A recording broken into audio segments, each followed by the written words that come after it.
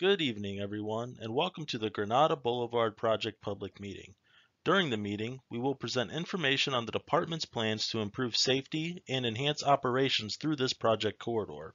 We encourage your feedback, and during the presentation, we will provide multiple ways you can submit your questions and comments to us about this project.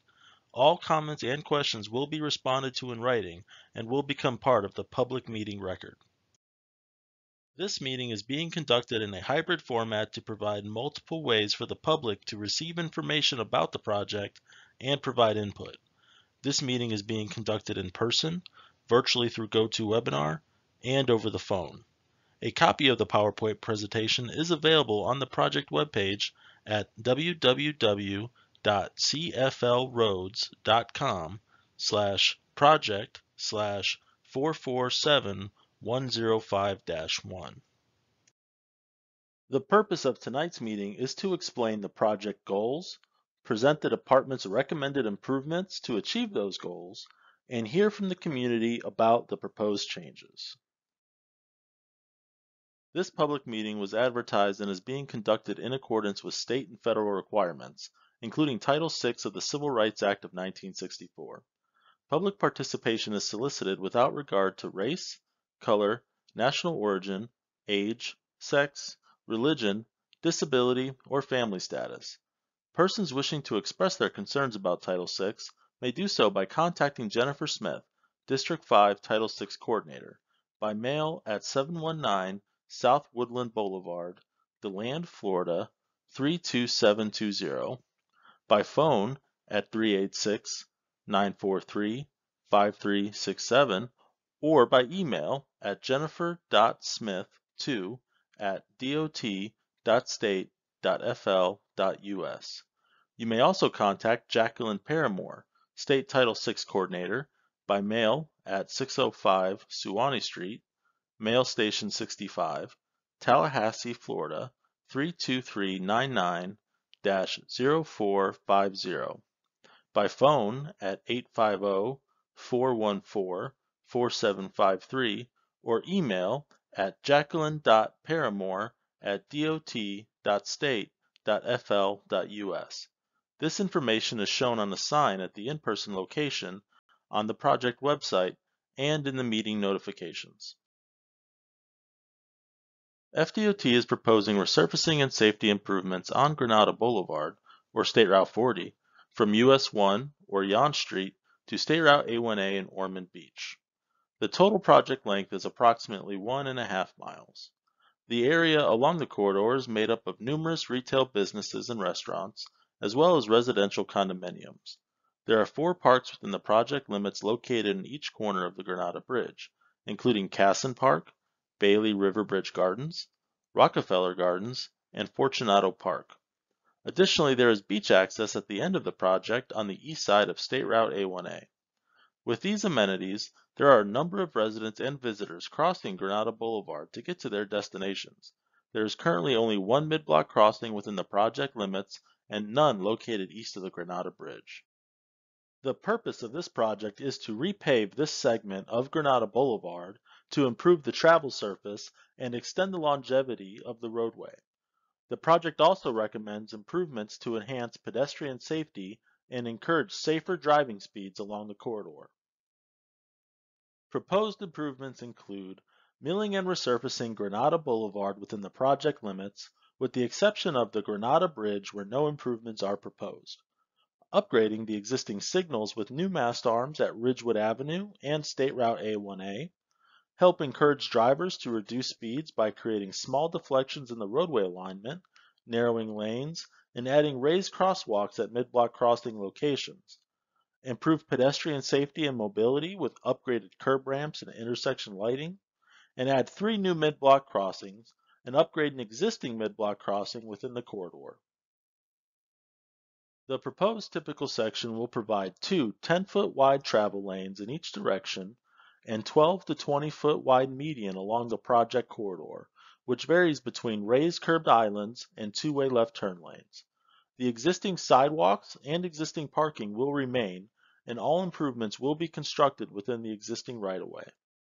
The 3 new pedestrian crossings are proposed at Washington Street, east of Vining Court, and west of Bovard Avenue. This project also proposes upgrading one existing mid-block west of Beach Street.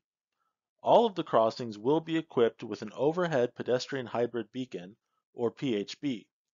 When a pedestrian activates the PHB, the signal will display a red light to stop traffic and provide a protected crossing interval for the pedestrians.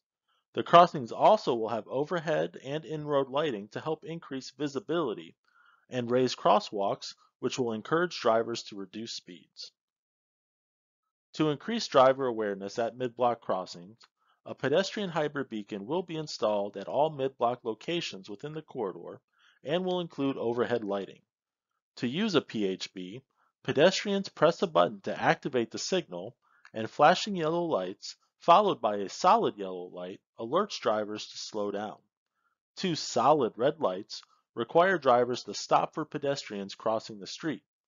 Pedestrians should only cross the street if the walk signal is displayed and when vehicles have stopped. Once the overhead beacon flashes red, drivers may proceed with caution if the crosswalk is clear. For more information about PHBs and other safety strategies, please visit alerttodayflorida.com. In addition to pedestrian hybrid beacons, raised crosswalks with in-road lighting are also proposed at 3 of the 4 mid-block locations along the corridor. The locations are west of Beach Street, east of Vining Court, and west of Bovard Avenue.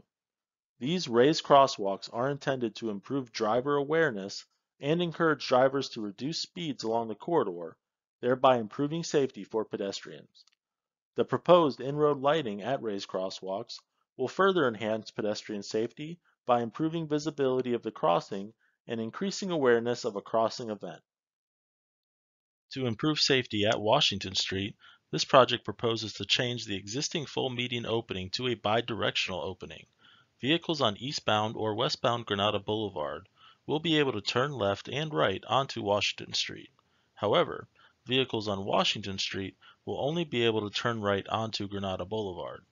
The new median enhances safety by reducing the number of potential conflict points where vehicles could potentially cross paths and collide. Additionally, a mid-block crossing with a pedestrian hybrid beacon will be added at this location. East of Vining Court, a directional median opening is proposed which allows for left and right turns from Granada Boulevard to local business driveways. However, vehicles exiting the local business driveways will only be able to turn right onto Granada Boulevard. This location will also have a mid-block crossing with a pedestrian hybrid beacon for improved driver awareness of the crossing. The median also improves safety for drivers by reducing left turn conflicts and provides a refuge area for pedestrians crossing Granada Boulevard. The design of this project is estimated to be completed in spring of 2023 with a cost of about $1.36 million. All proposed improvements will be constructed within the existing right-of-way. Construction of the proposed improvements is estimated to begin in summer 2023 at an estimated cost of about $5.38 million. We encourage your input and feedback about this project, and there are multiple ways for you to participate. All public comments and questions are part of the public meeting record, and every method for providing public comments and questions carries equal weight. While comments and questions will be accepted at any time, those submitted by August 23rd, 14 days after the public meeting, will become part of the project's public meeting record. All comments and questions will be responded to in writing. Those attending in person are invited to ask questions and share feedback with the project team during the open house. To submit a comment for the project's public meeting record, please complete a printed comment form and return it to project staff. Written comments may also be submitted on the project website at www.cflroads.com/project/447105-1.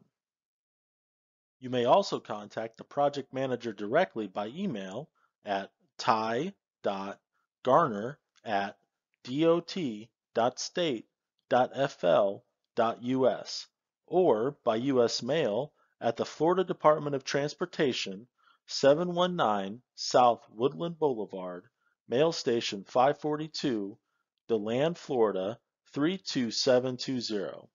You may also call the project manager at 386-943-5299 to provide verbal comments during normal business hours. The contact information is also available on the public meeting notification that you may have received by mail. To learn more about these projects, go to www.cflroads.com.